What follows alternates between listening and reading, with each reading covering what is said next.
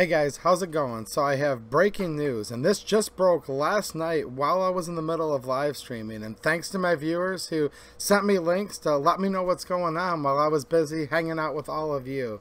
So the California so-called assault weapons ban has just been deemed unconstitutional by Judge Benitez. And this sounds like great news, and it kind of is, and it kind of isn't. So I'm going to go through here this article. Let's switch over to here, and this is going to be actually from Yahoo News. Now, AmmoLand reported on this, but I'm actually going to go with the Yahoo story because, in my opinion, it's a little more thorough, and it has a lot more quotes from the judge's decision, and this is what I'm going to talk about. So, first and foremost, there's a couple things going on here, and on the surface, and maybe the prevailing thing with this case, and it's up for you guys to decide, and I'm going to do my best to explain how this is a great thing in one hand, but there's still some issues here. This is great news on the surface. An assault weapons ban, quote unquote, that's been going on for over 30 years in California has just been deemed unconstitutional. Well, of course, a so-called assault weapons ban. These are semi-autos like the AR and many other things that are certainly protected by the Second Amendment. And these are rights that were given to you, endowed by your Creator. You know, that's what the Declaration of Independence says, right? God, nature's God.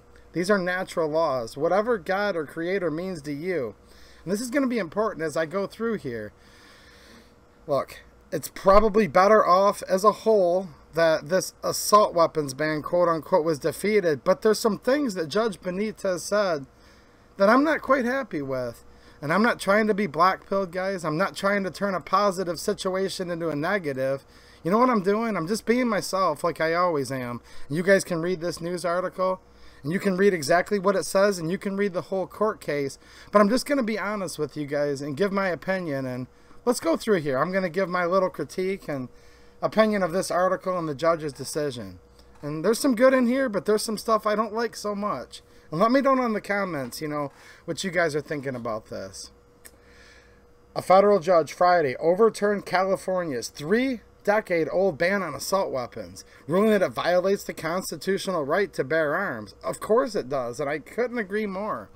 It goes on to say that U.S. District Judge Roger Benitez of San Diego, he's ruled a lot on Second Amendment cases, by the way. He's considered to be one of the good guys. He's considered to be one of the best we have.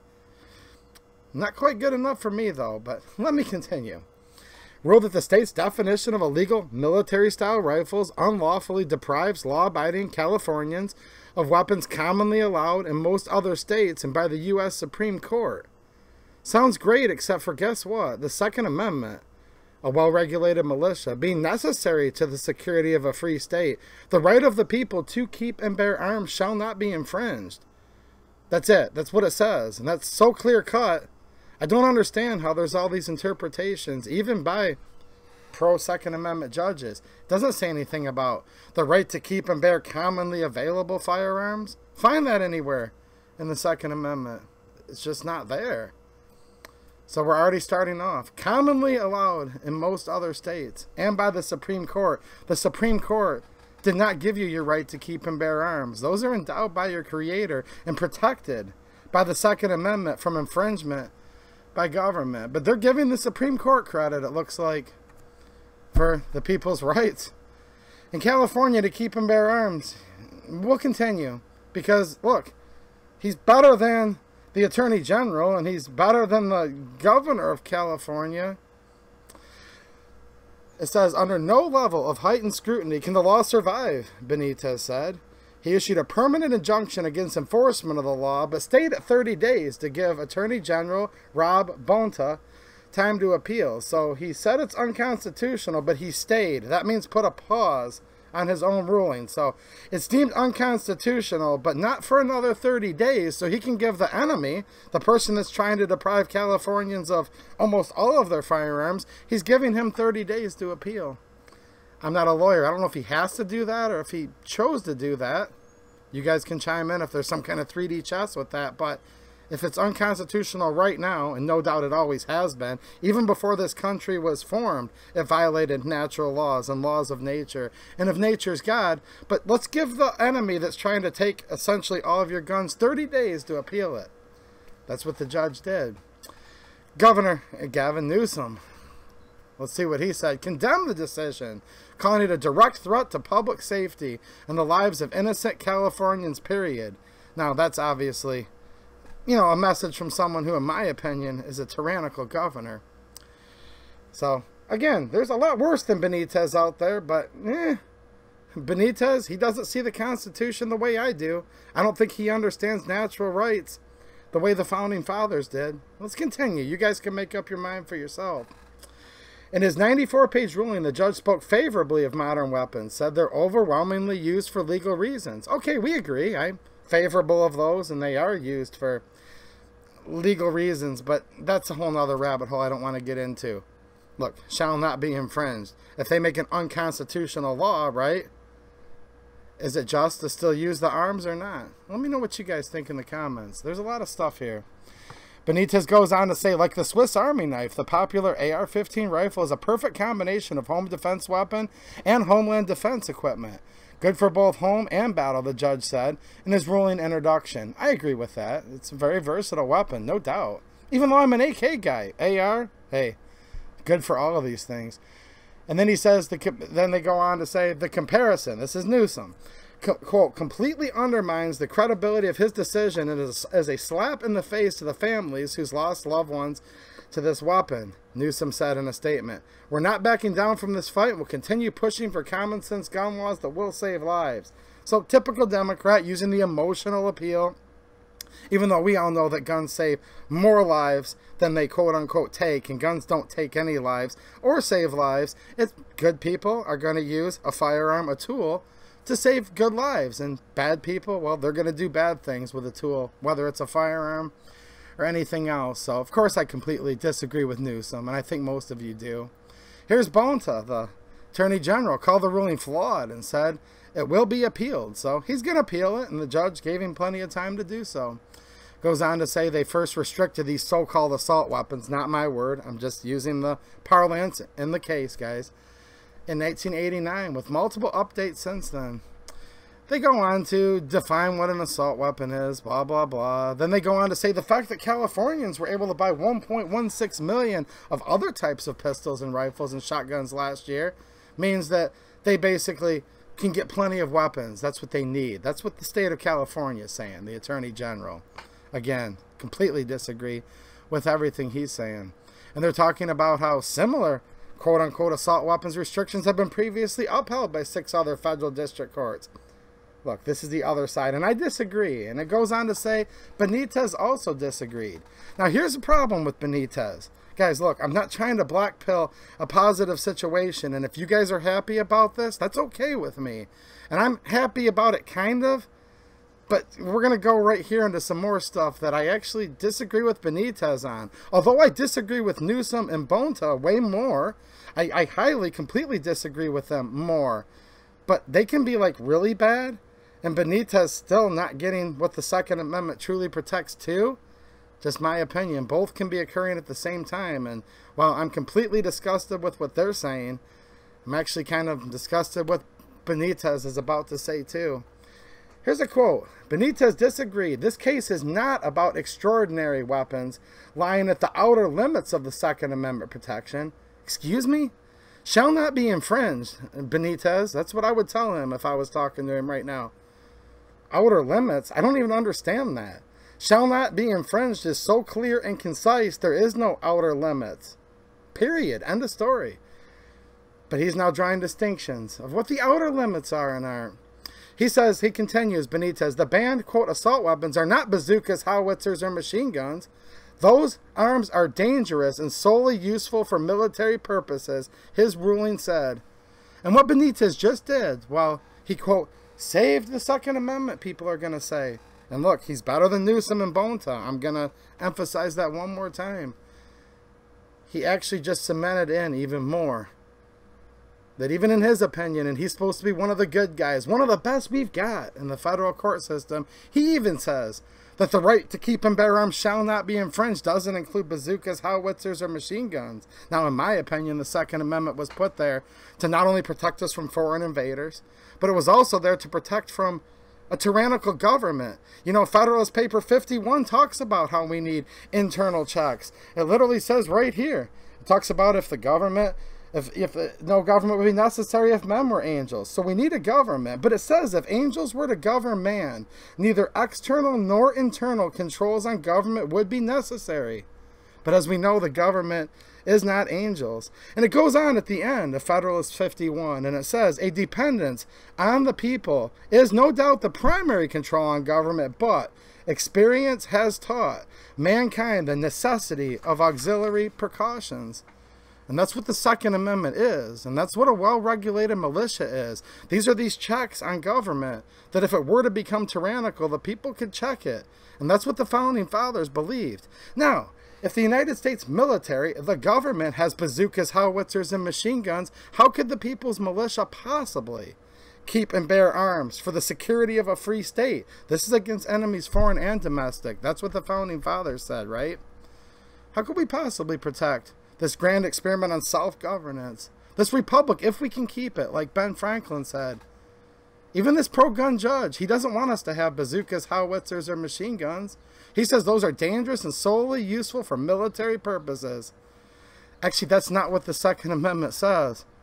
That's not what the Declaration of Independence says. See, the Declaration of Independence was the outline on how to abolish a tyrannical government. And the Second Amendment was put there to see that we would not be infringed upon our natural rights and that we would have the physical tools necessary to do so if necessary. This is nothing I'm making up. This is literally what the country was founded upon. I'm not as highly educated as a judge. I have barely any college education, but I don't know. There's something the judge isn't understanding about Federalist Paper 51, the Declaration of Independence, the Second Amendment, in my opinion. I know some of you guys aren't going to like this video because you're like, excuse me? Just don't think for 1 minute that I'm... Look, it wouldn't be good if also the assault weapons ban stood. Like, I'm trying to talk about two things at once. Yes, it's good. He said the assault weapons ban's unconstitutional. Allowed the enemy of the people plenty of time to appeal it, though. And now he's saying the Second Amendment doesn't protect. This is not about extraordinary weapons, he says.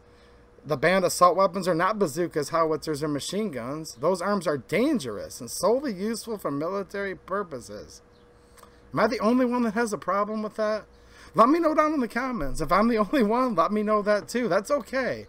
We can disagree on this stuff, but I disagree with the judge a lot. And there's some things he says that I do agree with, okay? And then he goes on to say, despite California's ban, there currently is estimated 185,569 quote-unquote assault weapons registered in the state. Goes on to say, this is an average case about average guns used in average ways for average purposes, the ruling said. That may be true, but the Second Amendment doesn't cover the average. We're not supposed to be mob rule. These are certain unalienable rights, aren't they? Yeah, weren't given by government. But it seems like the judge might look at it a different way.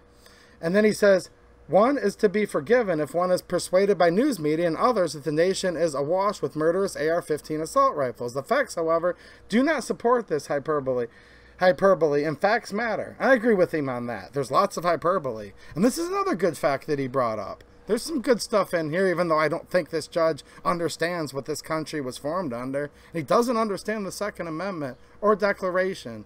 But he is right in this. He says in California, murder by knife occurs 7 times more often than murder by rifle. Yeah, that's astounding. And that is an important fact to talk about. He goes on to say in a preliminary ruling that there's these complicated web of assault definitions and weapons and what they are, and it actually traps a lot of otherwise law-abiding gun owners. The Second Amendment doesn't say anything about the law-abiding gun owner, actually. Try to find that in there. It's not there either, but I digress. There's a lot of rabbit holes, and I'm going to try to keep this brief as I can. So he says it's basically can strip them of their Second Amendment right to own firearms. Excuse me? Their Second Amendment right The Second Amendment doesn't say in there the federal government or the Second Amendment gives you the right to keep and bear arms. No. No. Look at the Declaration of Independence that was written about 15 years before the Second Amendment. It says, the right to keep and bear arms shall not be infringed in the Second Amendment. And then it says in the Declaration of Independence who gives you your rights. It's very clear. Now, that's a personal choice who you believe your creator is. But it's who created you. And the Founding Fathers didn't create you, and neither did Judge Benitez or any of these politicians in California. But he says right here that strip them of their Second Amendment right to own firearms. No, these are natural rights. And the Second Amendment is a prohibition on government from infringing on a right that predated the Second Amendment. It predated 1776, and it predated this whole country. And the Founding Fathers knew that. And it appears, by the plain reading of his quote, that Judge Benitez may not understand that. I don't want to speak for him. I'm just giving you the opinion that I'm concluding by reading his quote. He goes on to say, the burden on the core Second Amendment right, if any, is minimal, the state argued. I'm sorry, that's the state arguing that. Look, there is no such thing as minimal, shall not be infringed. If you move 1 inch over the line, if you move 1 scintilla over the line, it's instantly unconstitutional. And if people want to go by what courts say, look, our rights predated any courts. But if you want to look at this in the court sphere, Judge Benitez, look at Marbury v. Madison, right? Any laws that are contrary or repugnant to the Constitution are null and void. The Constitution says shall not be infringed. So, of course, any gun control laws should be null and void. Literally, the Supreme Court themselves actually said that. So it goes on to say that several different lawsuits that were ruled victorious by Benitez, such as this magazine ban, certain background checks for ammunition, those are all being appealed as we speak. And that's the way things work. There's appeals processes, all of these things. So yes, it's a huge victory in one aspect, saying that the California, over 3 decades, this assault weapons ban, it's over now. Okay, that's a victory in and of itself in a bubble. But then this judge goes on to talk about how machine guns and bazookas and handheld things like that, those, no. He also doesn't talk about it being a natural right. He says it's a Second Amendment right. I'm not trying to parse words here, but there's a distinction. And you know what's crazy? That's what the topic of my last stream, that was just last night, Friday night. If you guys are bored, you can go back and watch. That was the topic of my stream, actually.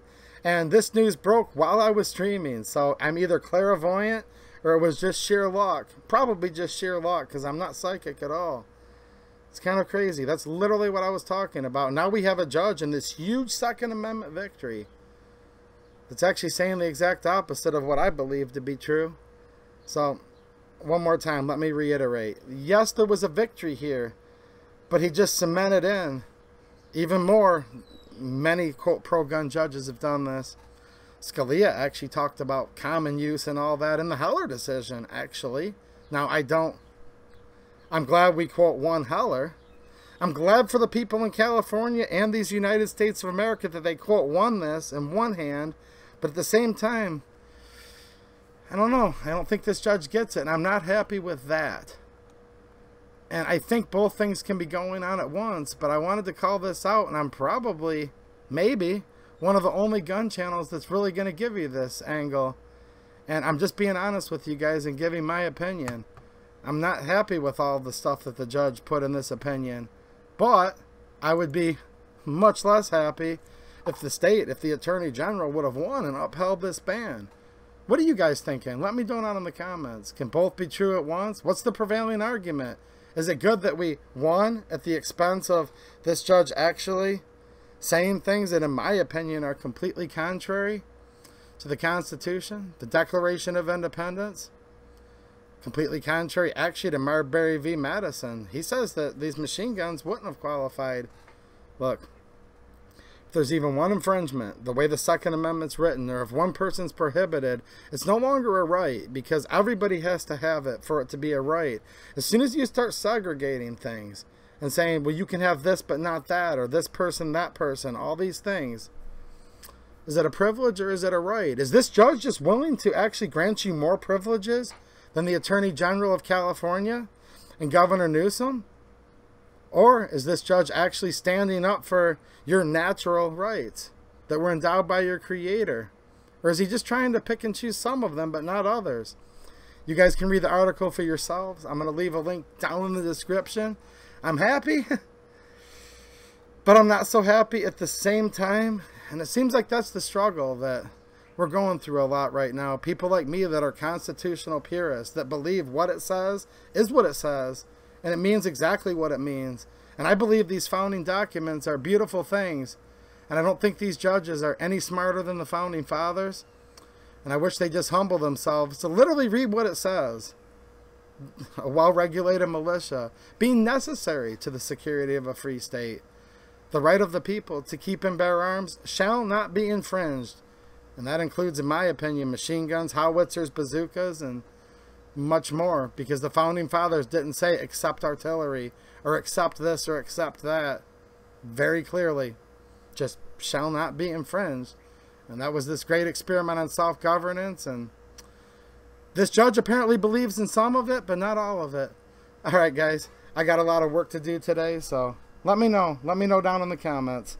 You guys can disagree with me all you want, and that's totally fine. Maybe you guys agree with me. But either way, I just wanted to go through and give my opinion on this. All right, thanks for watching, and have a good one.